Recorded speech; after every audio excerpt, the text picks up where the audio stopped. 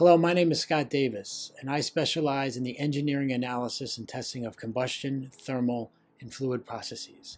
Today, we're going to talk about ammonium nitrate and some of the devastating hazards associated with this material.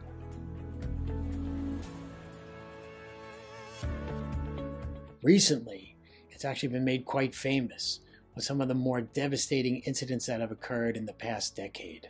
For example, on October 4th, 2020, just last year, the city of Beirut was stricken with one of the most devastating explosions ever caught on video, a detonation of a large deposit of ammonium nitrate in the port, which caused immense damage to the city and a huge crater right at the port itself.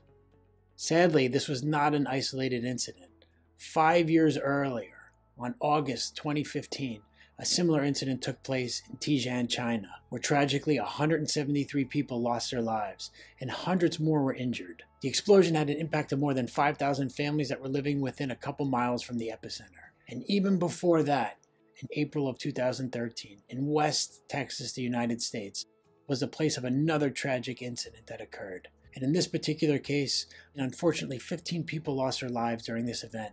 Most of them were predominantly first responders, or the firemen that were actually working there during the moments just prior to the explosion. And due to the disastrous consequences that these incidents produce, there are several countries now that are now banning the product, as it can also be used as an explosive additive. But the question is, what is ammonium nitrate, and how can we actually safely handle it? Ammonium nitrate can be found naturally as a mineral, and it's also produced by reacting anhydrous ammonia with nitric acid. And this is actually dried to form small beads or prills. This white crystalline compound is used extensively as a fertilizer. It's also produced in massive quantities. For example, in 2017, over 20 million tons were produced. And as the agricultural demand grows in the world, we can expect that the demand for this highly effective fertilizer is sure to follow. Its large production demand also makes it challenging to handle, as it may need to be both transported and stored in mass quantities. This is where things can get a bit tricky, and where careful attention needs to be placed in order to prevent future disasters.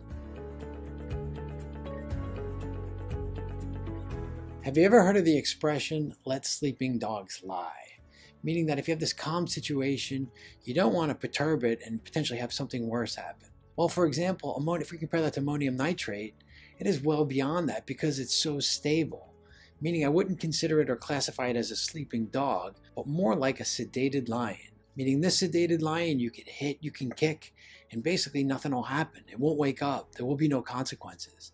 But if this unique set of circumstances are present, this lion will wake up and you can actually have this massive detonation. Well, ammonium nitrate is actually non-combustible. It doesn't burn. It can't burn. It's actually just a strong oxidizer, meaning it will help in the combustion process, but it cannot burn itself. And also, ammonium nitrate is extremely stable under most conditions. However, when exposed to extreme heat, for example, like the massive fires that occurred in each of the three most recent incidents from Beirut, Tianjin, or West Texas, it can start a series of events that can end in tragedy. When ammonium nitrate is heated beyond its melting point of approximately 170 degrees Celsius, molten AN, when it actually becomes molten, is actually sensitive to explosive decomposition and basically can explode if it is exposed to shocks, for example, like projectiles in a fire or incident like that. However, molten AN typically just spreads and it will just enhance burning, but it won't actually explosively decompose in many circumstances. However, if this molten ammonium nitrate is combined, for example, in drains, pits, sumps, sewers, machinery, it can explode. And furthermore, if the molten AN is contaminated with, for example, certain organics that happen either prior to or during the fire, or incompatible organics, then it can actually help enhance the explosion and the explosion propensity of ammonium nitrate.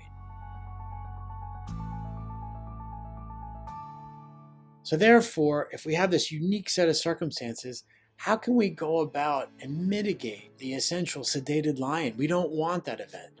So how can we actually prevent this and actually safely store even large quantities of ammonium nitrate? Well, one of the first and foremost things is we need these massive fires. So do everything you can to avoid that. First thing, all construction be of non-combustible, basically within things that cannot burn, and also stored in things that cannot burn. or stored near things that cannot burn. Other things, for example, on the fire protection side, is having automated sprinkler or suppression system, meaning that if there is a fire or if a fire is detected, you can actually put it out, and they recommend using water. So water would be a common thing in these sprinkler systems, basically, and it's retroactively applied. You can't get away, say it's grandfathered in, but all installations need to have these sprinkler systems put into place. So if there is a detection of a fire, it can automatically put it out. Lastly, the floors. You basically want to avoid places of confinement.